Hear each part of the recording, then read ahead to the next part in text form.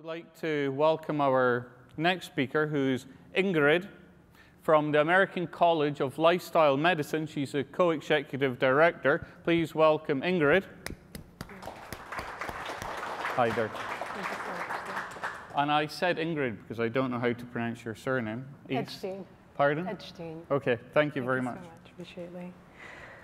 Well, I'm delighted to be here today to share the perspective of lifestyle medicine providers who have really embraced wellness within the health system and in their own practices. I really wanted to just get straight to it right from the beginning and show this slide that encapsulates that lifestyle medicine kills. We learned this in the first day of medical school. It kills return business. And that's exactly why we're here today, because our current health system, focused on reactive, acute-based medicine, is not set up for wellness. It's not set up for a consumer-driven revolution. So I wanted to share the perspective of those who have seen ahead, seen forward, and have embraced wellness, lifestyle, preventive medicine in their own practices.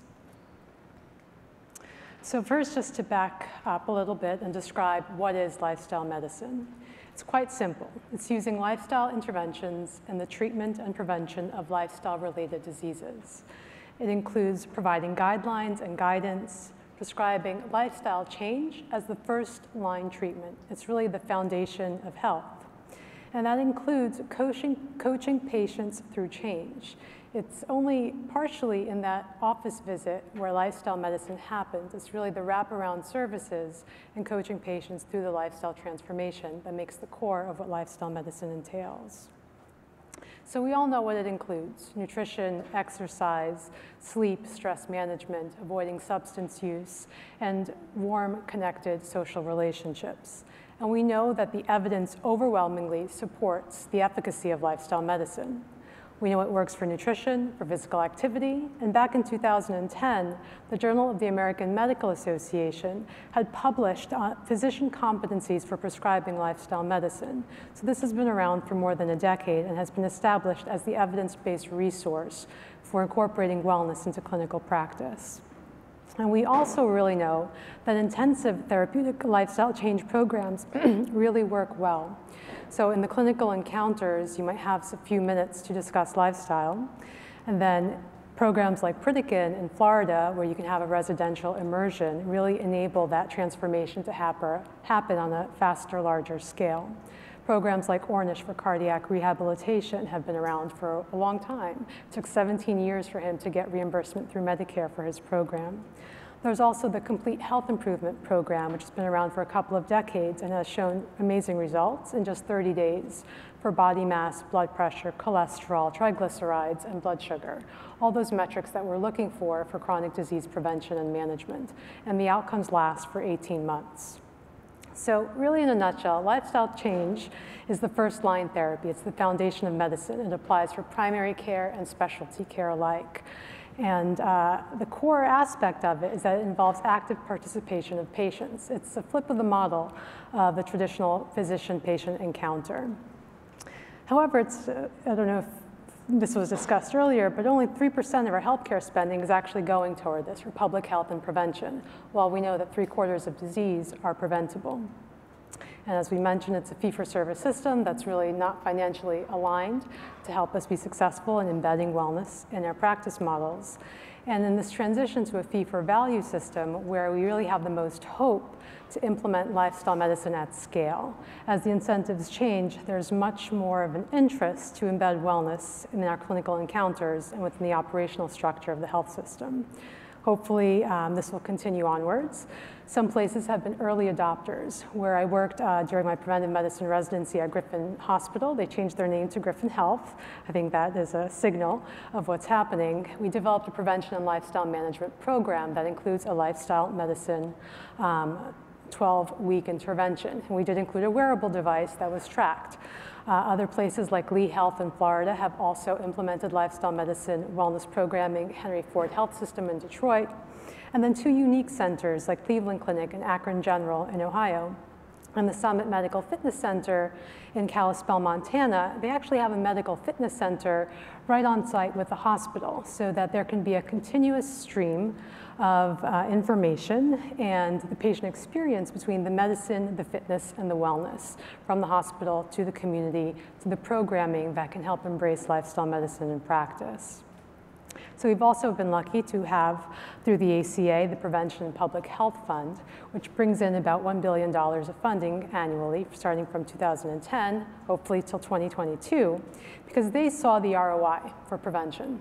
A $3 billion investment, 5 years down the road, brings in $16 billion back. And this is through preventive measures in the community and in the clinical process. Things like smoking and health, heart disease and stroke prevention, and diabetes prevention. On this last one, I really wanted to describe this really grand victory, I would say, for preventive and lifestyle medicine that happened this past year. And this is the first time that Medicare, starting January of 2018, will begin reimbursing for the diabetes prevention program, which is a lifestyle medicine program. It's about nutrition, it's about community, it's about building in all those healthy lifestyles to prevent diabetes from ever happening. So we had Armada Health here to describe their program, and they've really been ahead of the curve in implementing this with employers and hopefully soon nationally. And others have really jumped into this space because they do reimburse for digital programs as well. Healthcare 2017, not sure what that's going to look like yet. Everyone's a bit uncertain, but we're hoping that funding will continue for the ACA, the Prevention and Public Health Fund. Hopefully employer wellness programs will also continue. And ultimately, though, it goes back to why we're here, that this is a consumer-driven wellness revolution. Whether it's the health system, whether it's employers, it's really about engaging ourselves as patients, as consumers, and embracing the wellness concept as to who we are and what we want. So just some insights on consumer engagement for health and wellness from a consulting company in New York City. We can see that those with chronic disease visit their physicians between 2 to 4 times a year on average, a little bit more, a little bit less for others. And that there's this opportunity, therefore, to have the physician as a trusted provider involved in this wellness intervention. There is some interest broadly in U.S. households for having the physician or a nurse remotely collect the vitals, have that information come back and be part of the care plan, and then integrating a personal health coach into this experience to help provide those wraparound services. It's about, looks like 14–15%. And here I think is where we have some really good insights. For those with chronic diseases, particularly with multiple chronic diseases, having an insurer recommend a program, not so much, not too much interest in it. Having devices that are more convenient, more features, that looks great. What it looks like there's the most interest in so far, at least in a third of these patients, is that they would like the doctor to recommend a program. There's an abundance of health, wellness, and fitness apps. Which ones do I go to? It would be nice to have the physician be knowledgeable about evidence-based digital health programs that they can actually recommend as part of the continuation of services in lifestyle medicine.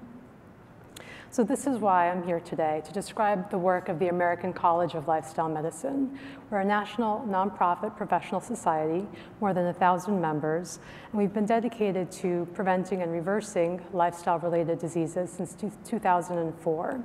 Our motto is sustainable health and sustainable healthcare. We know it works. Let's make it the foundation of our healthcare system. So we have physicians who are part of large health systems like Kaiser, Loma Linda University, Mayo Clinic, and Duke University. And we also have physicians who are in private practice, such as Lifestyle Medicine Solutions in California, Wellbeing MD in Chicago, Princeton Lifestyle Medicine in New Jersey, Ken Center for Life in Florida, and my own practice, Lifestyle in New York City. So the exciting thing is that it's not just a national movement, it's a global movement. In the past year, we've had about a dozen societies come up internationally. These include places Asia, Australasia, Canada, Europe, and just this past week we had an inquiry from Singapore to start a lifestyle medicine society. So the interest is really growing internationally as well to embed this type of concept within the health system. And this is where I think the synergy lies. in helping to educate the providers and the patients, because this is something that they're looking for. They would like to know what are those tools out there, which ones are evidence-based, what can I include in my practice, what can I include in my 2 to 3 minutes at least to reinforce the impact of being an active participant in your care. And here's the next step, here's the continuum of care. As a patient, I want the convenience. I don't want to be stuck in an annual contract. I don't want to have to commit from day one. I want the flexibility in this digital health solution. From the health system, obviously, the benefits are tremendous. That's why we have the Prevention and Public Health Fund, because they saw the cost savings in these efficient solutions. So ultimately, the goal here from multiple levels, whether it's from the patient, the provider, the health system, I think we're leading to this precision population wellness concept of identifying what works best for the individual person at the right time, the right place, the right situation. There's an abundance, it sounds like so far over the past day and a half, of different assessment technologies within digital health, all of the different labs, all of the different wearables. How can we identify what works best for that individual patient without throwing everything in the kitchen sink, which is kind of what we're doing right now with lifestyle medicine, with programs like CHIP and Ornish. We throw everything at them because we know it all works, but can we be a little bit more sophisticated in our prescriptions? Can we identify what works best for this patient? And so we definitely have a lot of work ahead of us. This study done by the Archives of Internal Medicine in 2005 looked at Americans who had all 4 healthy lifestyle behaviors: not smoking, having a healthy weight, 5 fruits and vegetables per day, and regular physical activity. I'll bring it out to the audience. Perhaps you've heard of the study. Any takers as to the percentage? You can shout it out. 2005. So I had 10 and 2.7, so it was 3%. And then yes, there was another study done recently by the Mayo Clinic, similar for healthy behaviors, body fat, not smoking, healthy diet, regular physical activity. Any changes in the past decade? Any takers? Did we improve as a nation?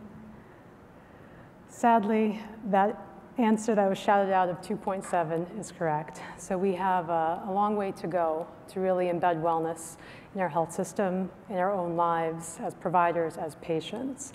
So I look forward to exploring collaborations with the digital health companies here and other really inspiring thinkers and speakers. I hope together we can crunch all those big data numbers and come up with some really exciting solutions to embed wellness worldwide. Please feel welcome to contact me. I appreciate your attention. Thank you so much.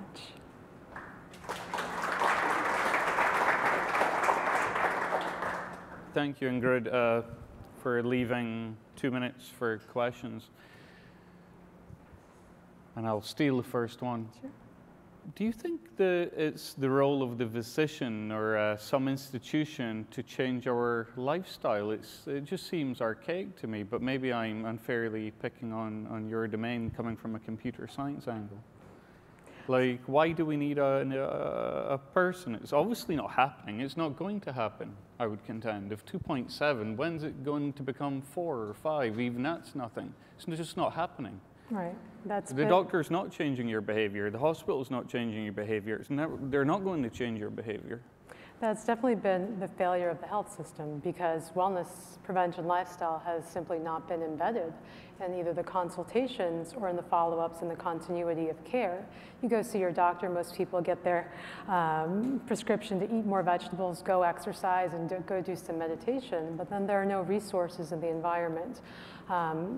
You're very lucky to be able to encounter a health coach or a nurse who can actually assist you in this process to identify what's available in your community for that next step. So I think absolutely that was the core message of lifestyle medicine. It's about engaging the relationship with the patient and then activating them to be involved in their own care. I do think there is a tremendous opportunity for providers who understand the benefits of wellness, both for themselves and society as a whole, to elevate our self-actualization and to use that encounter to have that trusted relationship and provide evidence-based resources, because there is really an abundance of different solutions for wellness. And so having at least someone who you have a relationship with recommend and really make this an imperative, and to switch the thinking. Instead of medication first, surgery second, have lifestyle as medicine as the foundation of your health, and medications are the supplement and the second choice. I think that can have a powerful impact, and potentially the integration as well with who's doing all this data tracking. We have the Fitbit steps coming in. I was running this program called Wellness for Life, and everyone had a Fitbit, and thank goodness we had an exercise physiologist to help us in that, but creating that feedback loop so that it becomes meaningful information and to engage patients further. So I think with the transition to a value-based system, that will enable patients to be more involved and actually have wellness embedded within health. I just have to follow on slightly. Thank you for that elaborate answer, and I will go to the audience just after this point. I followed government advice, and I got sick. I got extremely obese, BMI 30, bad blood markers. I didn't care about health. I just followed government advice. You know, eat cereals, blah, blah, blah, eat 5 times a day. I got obese, and I felt rubbish. And then what happened was I went and started getting blood measurements done. And then I started looking at the data. And I didn't care about health at this point, but I started looking at the data, and I started looking at what I eat. And then I realized that the whole food pyramid was upside down. The food pyramid I'd been given, I was high carb. I switched to high fat, the weight came off, my bloods went back. So, you know, I've been kind of anti-institutional since, because this is what I was, you know, I went to physicians who specifically told me eat this, eat that, and it just was not for me, clearly. So I became terribly skeptical. Do you have any comment on that before I do go to the audience? Sure. I think that goes back to this kind of holy grail of precision population wellness, of being able to identify for the individual what nutrition plan works best for them, how much activity should they be doing. Right now we have generic general guidelines, and there has been a lot of controversy as to nutrition and food policy as to what gets recommended. And we've stepped in here as an organization. We just came out with our 30 hours of online curriculum to help address this problem of the fact that physicians are not trained in nutrition, we have no clue about exercise, and forget about sleep and stress management. We are the wrong people to go to. So that's why we have really made an effort to help educate our own providers to be able to avoid the situations. So I hope that's going to be avoiding the outcomes that you have to suffer through. Do we have a question from the audience? No questions. The gentleman, Michael. Hi, thank you very much for your talk. You mentioned that there was a place where you could go for maybe 30 days to kind of have a reboot. And I think you mentioned after 18 months, that's how long it lasted. Is that because they go back to their regular lifestyle? I was just curious to hear what happens in those 18 months and if there'd be any other approach you'd recommend.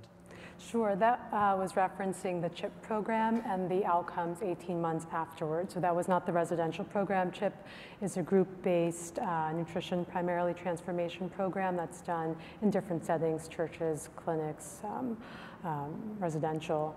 Pritikin does have a lot of research as well as CHIP as to their long-term outcomes. I can go ahead and share that with you as references, but that was primarily for the CHIP program.